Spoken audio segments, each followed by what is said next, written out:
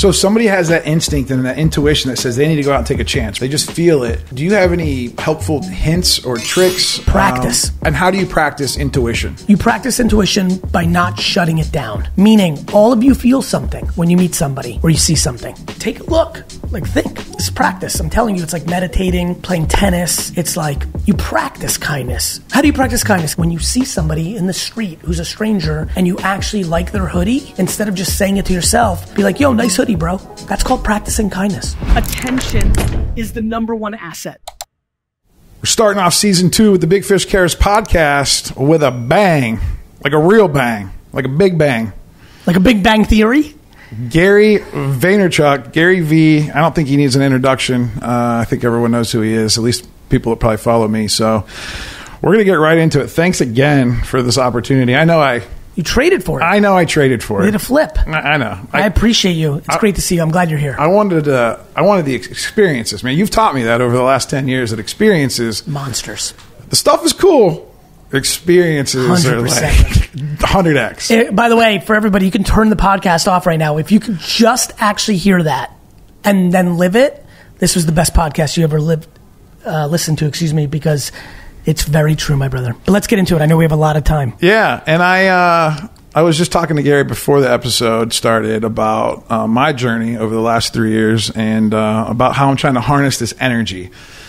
And I listened to 2 podcasts that you did over this past year. The one was Stephen Bartlett, the Diary of a CEO, which was that was probably my favorite podcast that you've ever done. Yeah, it was a good one. The way he interviews is really good. I agree. But the stories that I got out of you, the more in depth I got to learn about you, your mom, you know, and I've gotten pieces of your mom from being in the VeeFriends community and speaking in little satellite events. I've been hearing some stuff about mom. I'm now starting to understand why you're so special. Because I was like, man, like, how does he do all this stuff? And how is he so happy all the time? And it's because of his mom. 100%. And then also the podcast that you did with your fiance, Mona and Chloe, and you guys talked about some interesting stuff on that podcast with intuition, and energy. And so I want to kind of dive a little bit deeper on that. So let's start with your mom, right? So your mom's had such a big impact on your life. And from now, I want to make a hypothesis.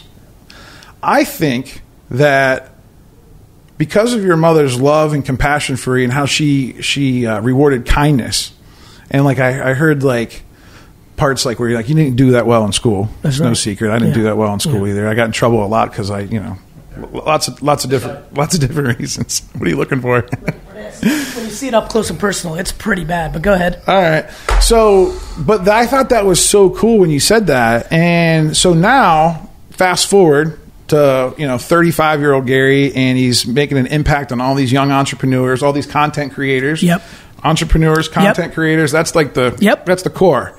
And you're speaking life into them, and you're believing in them. And like, I didn't know you personally for the first 8 years I followed you. Yep. But that little bug in my ear really made an impact on someone believing in me. Because, like, my mom was around, and I had a good mom.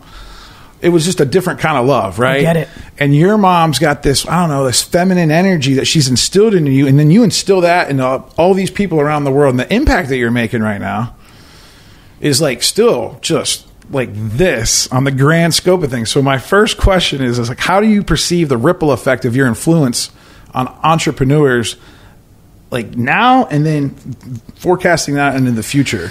I think now it's noticeable. I don't think it's, a secret. Like, the reality is that I've effectively communicated at scale now for a decade, 15 years or so. And we now have a generation of 22, 23, 33-year-olds who really grew up with GaryVee being out there, right? And so I think there's an impact now. I know that because I get an outrageous amount of email and DMs. And, I mean, it's inconceivable for me to be out in public and not have someone come up to me and say something nice about the impact I've had. I'm not really even out in public that much. I'm in the office a lot and with family a lot. So I'm aware it's there. I'm flattered. And I think long term, I don't plan on stopping. And I think VeeFriends, ironically, is like the 2.0 version. I know that I'm not everyone's cup of tea. I know I'm only one human being. I can't get to everyone. And so I think the thing that's really interesting about Entrepreneurial Elf or Creative Crab or, GaryVee or Empathy Elephant is I'm really going for it. Like the last, 20 years, 15 years, 10 years has been about how much can I literally, out of the sheer will of a human, accomplish in changing the narrative of success, having different conversations with entrepreneurs and humans that have ambition. And now I have a whole universe of Marvel, Pokemon, Disney, Sesame Street-like characters that I have to develop over the next multiple decades. And if I'm right, I can have a massive impact. I think Star Wars had a big impact on me. Interesting. Mm-hmm. I haven't said this publicly, so I'm giving you some scoops here, Fish. I want you to have some good stuff. I think Star Wars, when I was like 30, 25, I was able to rewind and say, fuck, no wonder I was so attracted to Star Wars. It's the story of life. It is that there's good and there's evil, and they're kind of actually close in energy. But good, by the tip of its nose, will outpace bad. Because the dark side's rough. The Emperor's a beast. It's not like Yoda can beat the Emperor so easily. And I think that that's the impact. And so when I saw that, bless you, Dustin, at 30 or 35, when things about good and evil and positive and negative, all these psychological things became interesting to me, I was able to rewind why I was so attracted to those characters and stories. And what did Han Solo or Chewbacca or Yoda or the Emperor or Greedo even, who made a quick appearance, mean to me? That is my ambition for VeeFriends. I want a 50-year-old in 70 years to be like, oh, crap, no wonder I'm so accountable. Accountable Ant was my favorite character as a kid, and I learned quickly that accountability was the quickest path to happiness, and blaming and pointing fingers was the reverse. And I believe today, for example, a shocking amount of humans in America and around the world, but in America, there's a direct correlation to their unhappiness on their ability to blame everyone, the president, governments, bosses, their parents, and their capacity of blame is what's leading to their unhappiness. And that comes from? Culture, right? It comes from politicians, it comes from television, it comes from social media, it comes from mainstream media, it comes from what is popular in culture. When I started first talking about hustle in 2008, because the economy was bad, I was revered for making people happy that they were in control, and if they grinded it, they could win. 8 years later, when the world was fluffy and overflowing with cash, I was demonized because people converted that term into slang of burnout. Now I can use hustle again instead of hard work, because we're now getting, like a year ago, I'm like, wait a minute, people are saying this in a good way again. There's always a temperament, right?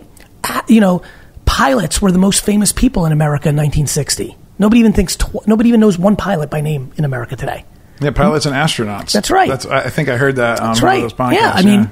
Yeah, major athletes, I'm talking in the Hall of Fame of baseball and football, had summer jobs because they didn't get paid enough being professional athletes, and they would work in a hardware store in the Bronx. This is real. Yeah. New York Yankees in the 50s worked in Hoboken at a hardware retail store during the off season because it didn't pay enough.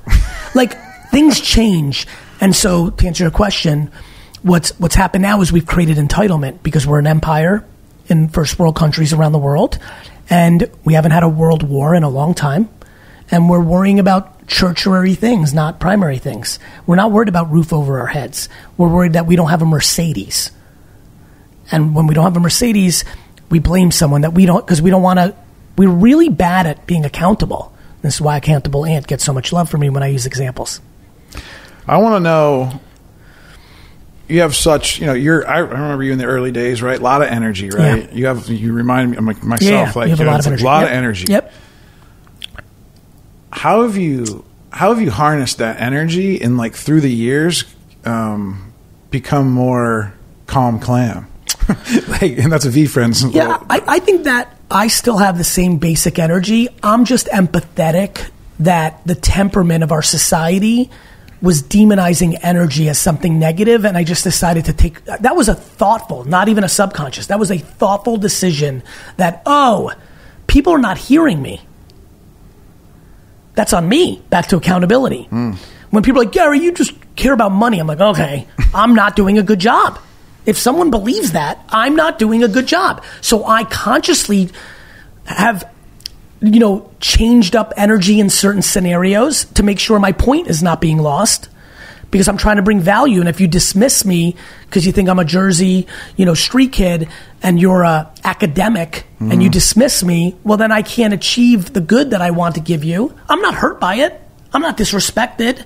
I'm not miffed. I'm not insecure about it. I just have a mission, and I'm enjoying my mission. And why would I have the audacity to say, oh, fuck you, you don't get me? And no, it's the reverse. I have the humility, like a hedgehog, to say, wait a minute, I need to mix this up. And then also, the things that I talk about change as I become more educated of what the issue is. I didn't realize 10 years ago how much insecurity was stopping people from doing the things I was telling them were so easy to do to grow their thing.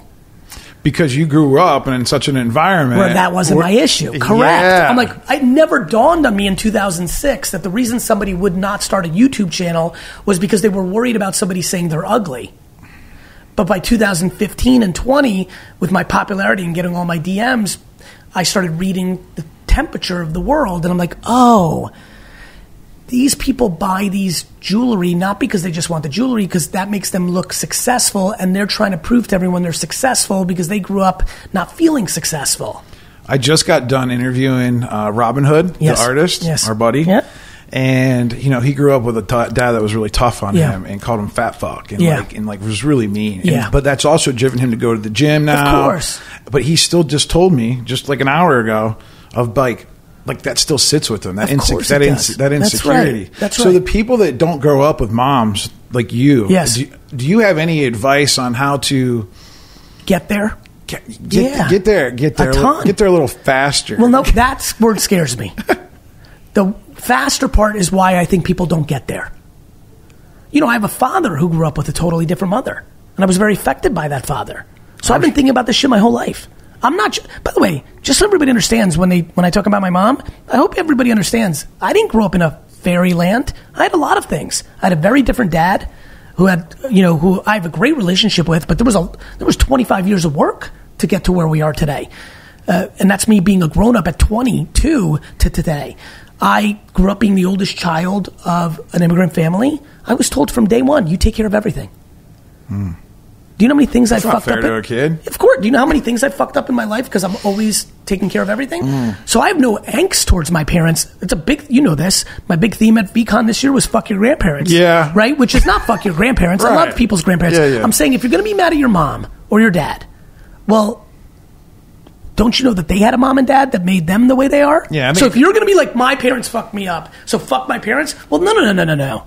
You need to be mad at your grandparents because they fucked up your parents and shouldn't go there. And by the way, I don't know if you've heard, there's something called great-grandparents. Yeah. And so... It goes all the way back to Adam and Eve, correct. if you believe in the Bible, so, right? So these are things I think about constantly. And of course, there's gifts and curses that came along with being a human. I just think we're spending way too much time right now on the curses. I think we need to be more grateful and optimistic. The other thing that you talk about your mom is that she's given you the gift of intuition. Yep. And I have a bunch of questions on intuition. Okay. First off, do you think everyone has intuition? I think everyone has intuition. I think there's levels to it. I think everybody can play basketball. I don't know, all four of us in the room right now could go outside right now and play basketball. Yeah. My intuition on that is we will not look like the New York Knicks that play at Madison Square Garden. No matter how bad of a basketball team they are dramatically better than the four of us. I think a lot of people have been told not to believe in intuition, which means they haven't practiced intuition. I think a lot of people are scared to get hurt, so they don't go under intuition, because when they have in the past, somebody hurt them and they're scared to get hurt again. I think there's a lot that goes into intuition, but for me, intuition is everything. Now, you were blessed with that mother again, so your intuition's probably off to a little bit faster of a start. Well, I think there's a direct correlation to intuition and self-esteem. Okay. So I think it takes risk to follow your intuition. And I think if you're not scared that somebody can hurt you because you have your own self-esteem, you'll practice intuition more. I also don't worry about the money as an entrepreneur, so I'm okay with losing it. I could tell. How much is the rent here, by the way? Too much. I'm a Midwest guy. Tons. I'm a Midwest guy. So when I came into the Big Apple in the New York City, and then they told me I have the whole floor, and I walked around, saw all the glass. I'm like, man, all these views are like $1 billion views. Like, I can't even imagine what the rent costs. And I saw the EBITDA shirt last night, and like me and you run our business is very similar. Like, my EBITDA sucks. Yeah, because I'm always invested in correct. the culture, right? And that's like, right. And people, by the way, this is a very meta conversation. I've met a lot of Benny. I've met thousands of high energy dudes that like are going on the offense with me, and 99% of them I don't build any form of a relationship with because my intuition's like, this doesn't have the right intent, or this is just transactional. Transactional. You know what I mean? Commission breath. It's got commission breath. Yeah. And so with you, I'm just like, you know what? I bet you a lot of people see this kid as like, but I see this kid as and so here we are today. Oh, and I gave you a big stack of VeeFriends cards. No, that's today to here, but you would have never been able to even give me those VeeFriends cards if I didn't make those 4 to 5 decisions on the other times I saw you. Yeah, that's true. We would have not, you could have given, there are people who can give me the VeeFriends, like everything, like the human there are people who can give me $5 million to have a relationship with. I wouldn't even comprehend it. I'm really appreciative of it. I have a lot of gratitude for it because it is, it's awesome when someone believes in you, especially like when and then they actually meet that person, and then it's actually happening and it's actually working, and it's like, wow. And then that just builds momentum. Yeah. And then there's this ripple effect that I kind of started. That part. And it's like, now that's affecting all my people. It's going to affect my kids. Of course it is. It's going to affect all my relationships. Because I struggled with relationships for many years. Of course. Because I didn't know, it was clanky. It was clanky. Until you love yourself, you can't love anyone else. Until you trust yourself, you can't trust anyone else. Until you're comfortable with making mistakes with yourself, you can't be comfortable with others making mistakes. The number one reason I have so much compassion for everyone else is I have compassion for myself. I'm a human. I'm not a superhero. I'll make mistakes. Yeah. Wow. I'm trying not to. I prefer not to. Are you? Because at the end of the day, like, isn't one of the theories like, hey, fail fast and like, you know, like... No, that is a slang term for, are you willing to take a chance knowing it may not work out, but you still, like, every one of my chances I prefer to work, but I'll take the booby prize of learning. Gotcha. You know what I mean? Yeah. Whereas other people, I think, are so scared that if it doesn't work, that it completely represents their entire self-esteem that they don't even try. Because why would you risk hurting yourself so much? So somebody has that instinct and that intuition that says they need to go out and take a chance, right? They're listening to Gary. They're seeing what he's got to say. They just feel it. How do you have any helpful hints or tricks? Practice. How do you practice intuition? You practice intuition by not shutting it down. Meaning, all of you feel something when you meet somebody or you see something. Take a look. Like, think. This is practice. I'm telling you, it's like meditating. It's like playing tennis. It's like you practice kindness. How do you practice kindness, Gary? I don't know. When you see somebody in the street who's a stranger and you actually like their hoodie, instead of just saying it to yourself, be like, yo, nice hoodie, bro. That's called practicing kindness. The next time you have a quick second of, I like this person, but then all the things your mom and dad and you taught yourself are like, no, they're going to hurt me. Well, just remember for a quick second. Remember that nanosecond before you went to your normal state where you're like, I think I like this person? Well, that time, jump in. And oh, by the way, when they fuck you, don't think that that's how it always... See, Gary, you're a fucking asshole. You made me trust this person. They fucked me. No. Do it again. Again. It's fucking practice. I'm like the opposite of Allen Iverson. Allen Iverson's like, practice. Fuck practice. I'm like, no. Everything is practice. That's and obviously so I loved his point, and I love my point, which is like, you want to grow intuition, you have to jump in all 2 feet into your intuition every time you can recognize that your intuition's telling you to go, even though your brain's telling you to know. If you can balance your stomach with your brain, you will be a fucking monster. Yep. And most people either are too delusional and just use their stomach, and they're always getting fucked over because they're not using their fucking brain, Or, like most people I see, they're just using their brain, and they've been taught and have learned how to completely shut down their intuition, and so they're one-dimensional, and everything's very linear. The one thing I've learned since COVID was meditation, and I've actually started to do that. I don't do it as much as I probably should to get clear. Brother, there's no should. Well, there's some people that meditate every day. There's some people. But I know that at work, every time I meditate, I feel so much better. Well, then you should. I get super. Well, I get super still. Let's talk about this for the last few seconds. Fuck. Like, you should meditate every day. When I hear, I feel so much better, you need to hear yourself and rewind this and clip this with your Cody and, like, really understand. No. Do you shower every day? Yeah. Okay. You should meditate every day. Because guess what? And I bet you, like most dudes, somewhere in 6th, 7th, or 8th grade, even though your mom was, or someone, or the world, or somebody said you stunk and you knew you had to shower every day, you still weren't. We weren't in practice yet.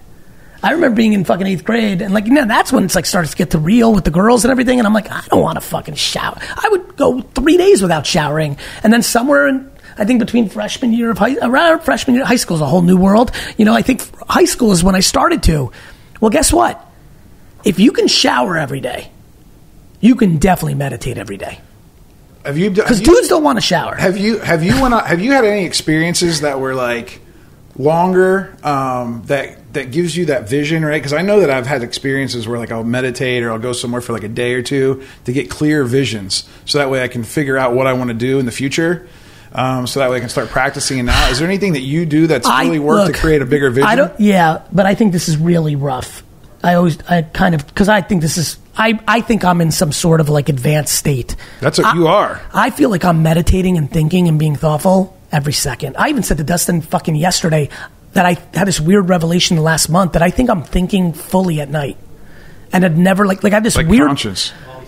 What's up? Yeah, like while I'm sleeping. Yeah. Like, I had this weird thing happen twice now in the last month. I feel like something's getting to the front of my head from the back of my head, where like, I never remember anything. None of my dreams. None of my everything. And like, 2 times now in the last 3 weeks, I feel like I got an answer to something, and I can recall thinking about it when I was sleeping. Yeah. Because I think I deep sleep. So I think a lot of people light sleep. And like, so they can remember a lot of shit because they're like half in and half out. I'm like out. I think your ability to be present, like you're so present.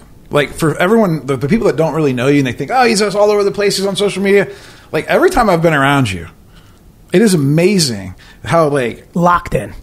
And I think that leads to when you rest your head at night, you're able to like be so clear because you're not worrying about the future, you're not worrying about the past. I think that helps drive that brain a little bit. To answer your question, I just think I'm meditating, some version of meditation at all times. I'm always trying to be thoughtful. I'm always trying to be in the middle. I'm not trying to let I just have a good relationship with myself. And that's what I want people to love themselves, because I think the things that I watch trigger everyone around me is a direct correlation to their relationship with themselves. As this information gets more mainstream, right, and it gets out there, I even heard you talk about the subject of like psychedelics, right? What are your thoughts on like psychedelics, like I think they're unlocking human potential? Like, because I think it's huge. I think it's huge. I'm not educated, but in my gut, in my intuition, do I believe that there are a lot of people today who that same exact type of person, if that same person was born 30 years later and everything was the same, that when the world accepts microdosing and things of that nature, that those people would be able to use that medicine the way many people today live much longer because we have modern medicine. Like, there used to not be penicillin. And then there was. Do I believe stuff that's from the earth, managed properly in the right dosage, could have a humongous impact on many people around the world? Yes, I do. Do I know anything past that? Not really. I've watched a couple docs here. I've listened to my psychedelic friends. Hey, I love the day after VCon we go on an experience. But I think of it. I think you'd be the best guy in the world. Listen, but you know what the problem is? I'm actually fearful of a lot of things because I'm so happy. I'm like, what if it fucking tweaks me the other way? Oh, that's true too. Yeah. So one of the reasons I've kind of you do have a little fear. That's good. I have huge fear of the health and wellness of my family, and I have huge fear of doing something that would change the trajectory of my happiness. Why would I do that? All right, I got to get out of here. Well, I got a question. Yeah, last one. We've had the opportunity to interact now, thankfully, because of the VeeFriends community. Yes. A lot more Hangout Hawk Talk. Yes. Meeting you in person a bunch of different times. Yep. What has been your impression of me in those interactions, and what do you think about me? I believe that you kind of took my thunder in the beginning of this. I believe that your natural DNA, if you grew up the same exact way, because it's not just my mom. It's my mom. It's 1980s New Jersey, America. You know, I grew up outside 8-10 hours a day, starting at 7 to 14. My mom didn't have a fucking clue where I was. She knew I was in a general area. But, like, I believe that if you grew up, that you, everything that is you, but you lived my exact life, born in Belarus, to everything the same, that we would have a lot of similarities, and I think that attracts me to you. But I don't believe that's what happened to you. And so, as you can imagine, you stole my thunder, because I do believe what I'm attracted to is the people that I want to affect by what I am as a byproduct of how it happened in a positive way, because I have so much positivity to give. And it's fun to watch the microdosing that I'm putting into people that's moving them down the path. And I believe the far majority of them that have been committed to it are better, they are happier, not better, are happier today than the day before they found me. And I'm proud of that.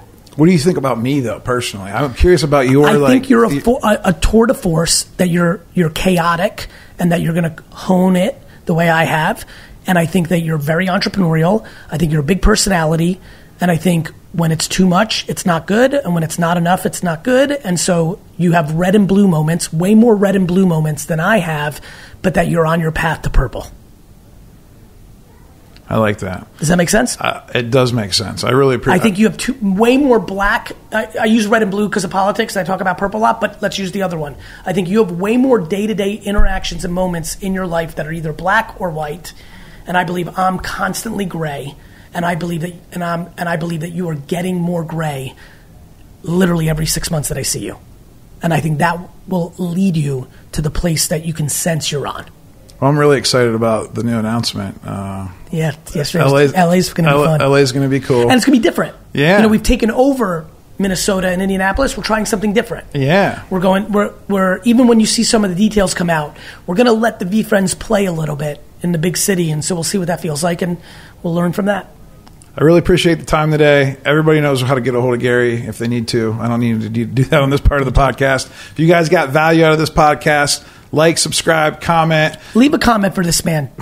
Like, give him feedback on his interviewing style so that he can build, because he'll value it. What's one question I should have asked you that I didn't? How devastated are you that the Jets season's a piece of shit after it was supposed to be so good? I'm a Browns fan, so like it's yours is going well. Yeah, Chubby. Yours is going well. Wow. I know the Chubb thing hurts, but yours is still going well. Chubb's out. You got a lot of stuff. Yeah. QB is different than RB. Thanks. All right, love you.